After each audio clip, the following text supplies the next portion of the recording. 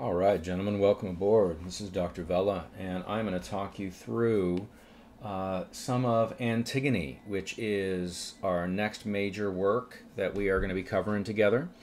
It is not a very long work, as you see from the slim volume that you have purchased.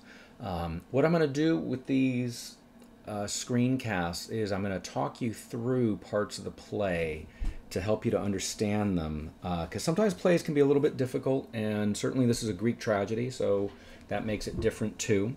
But I think with a little bit of help, you guys will understand it and really enjoy this story. It's a fascinating story. It's been popular for 2,500 years, and it's really one that is great to know and experience. Okay, so the pencil I'll be using is the Rotring Rapid Pro 0.7 millimeter. It is, I think, the finest pencil made by man. Okay. All right. So I'm going to go through just a couple important things about the play. We learned there's a useful introduction here about Sophocles and a little bit about what happened in the time this play was composed. Okay. This is all 5th century BC in ancient Greece.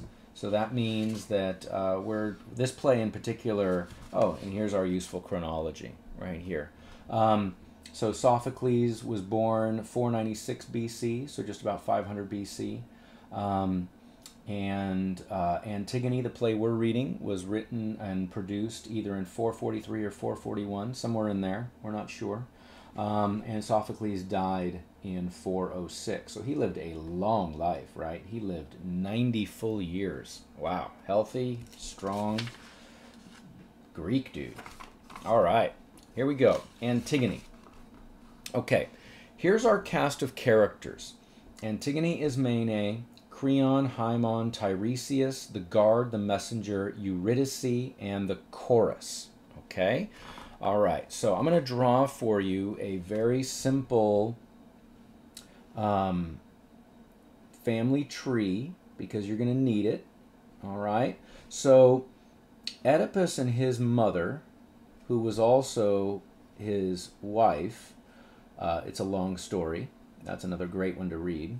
But we're not doing that one this year. Oedipus and Jocasta had 4 children. Okay.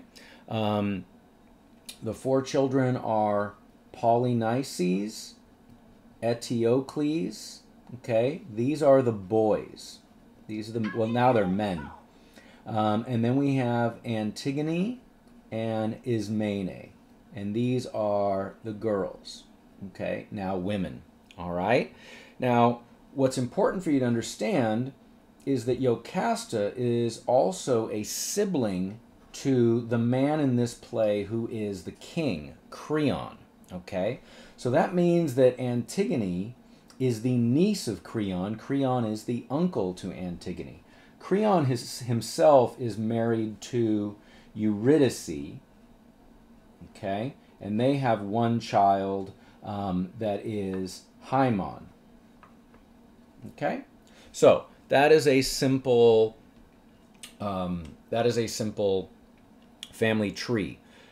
So Creon is currently the ruler of the kingdom. All right, the kingdom is Thebes, and he's currently the ruler. Okay, and these are, the rest of the people are his subjects. Okay, so here we go. We start the opening of the scene. It's the 2 sisters talking. All right. Now, what I'm going to be going through here is I'm not going to be reading this, but what I'm going to do is just kind of give you an overview of what's happening and what's taking place in the scene as a way to help you review after you've done your reading. Okay? So if you haven't done it already, what you should try to do right now is read all the way up until page 7 where the chorus appears. Okay?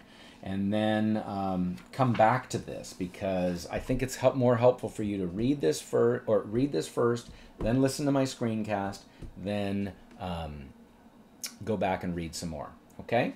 I'm going to pause this screencast and I'll start a new one.